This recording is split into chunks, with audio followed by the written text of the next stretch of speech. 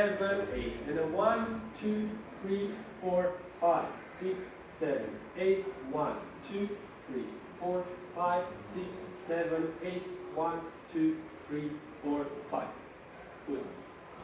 Slow. Langsam.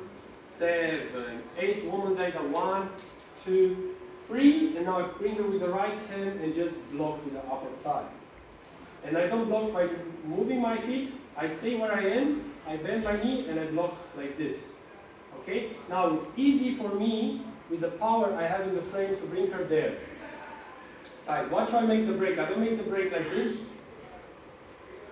I bend on purpose the knee to keep the contact. Why? Because after doing this 7, 8, now I have to push with the right hand and use the connection here to bring the girl that way backwards. 1. And watch what I do. I place my leg at the same time to the other leg. So she's standing on the back leg now, and the front leg is free. With the frame here that I have, I can make styling. The guiding is up. With the feet, I'm only following her feet so it looks nice. Okay, it looks just nice. It looks like I'm guiding with the leg, but I'm not. Then I bring her back. From here, she has to walk. So the girl will walk, walk, break. Okay?